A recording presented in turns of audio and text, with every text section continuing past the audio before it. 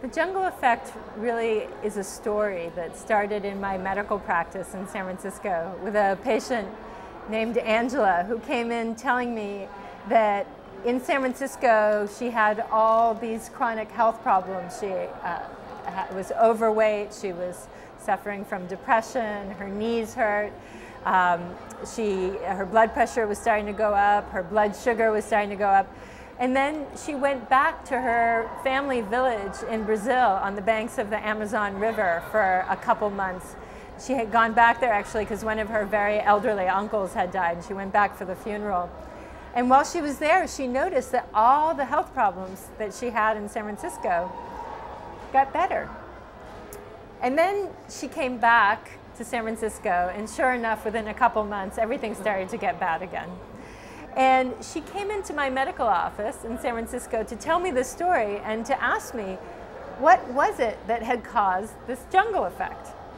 As luck will have it, about 6 months later, I took time with my family to go down and replace a little tiny doctor who was working in a little tiny village, actually in Peru, but about 2 days slow boat ride up the Amazon River from where my patient Angela had been.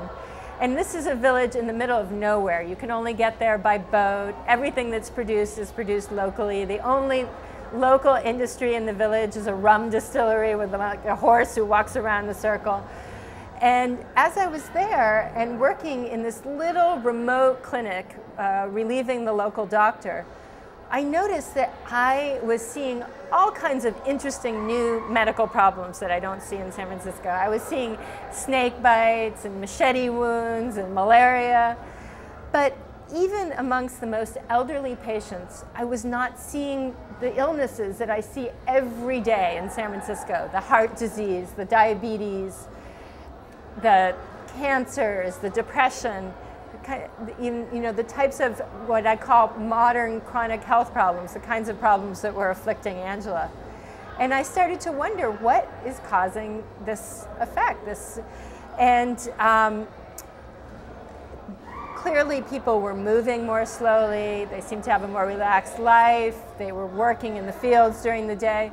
But what was the most striking thing was the diet. People were eating everything local.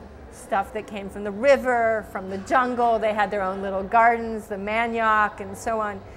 And then I started to realize that it wasn't just the foods itself, it was the recipes, the way the foods were put together, and the way they were eaten in the day, and the communal way they were eaten, the quantity that was eaten, and so on. And that this was truly the healing secret that was causing this jungle effect.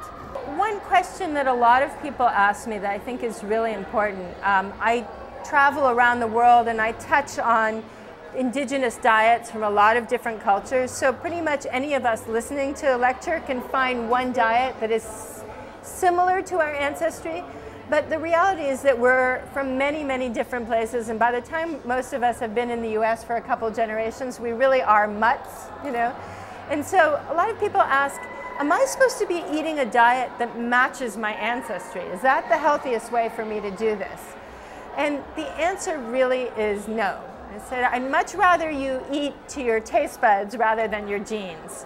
And to find a traditional diet in a set of recipes, or several diets, travel around the globe every week the way I do, but eat anything but our standard American diet. What we, the McDonald's and French fries, or the pizza that isn't at all a real pizza that's smothered in cheese and white bread, or the fake taco, which isn't at all the kind of taco you would get traditionally served in a village in Mexico. Those are the things that I would call standard American, that we need to move away from, all the refined flours and so on, and really start to look not only at these recipes that we've been handed down generation after generation, but the traditions and the ways that they are eaten in the day as well.